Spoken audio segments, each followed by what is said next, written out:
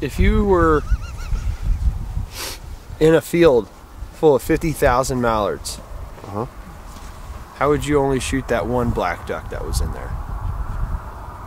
Well, I'd probably go ahead and set my decoys up and my blinds and spinners and all that stuff, and I would just sit there and wait until he came in.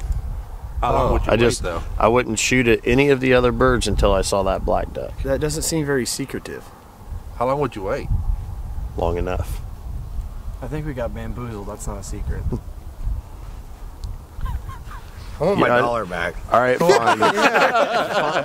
Fine. I would get out my secret black duck call. Okay? See, now we're getting somewhere. Now the honesty's coming out. I've got a call that's set up specifically to sound like a black duck. Yep. That's what it is.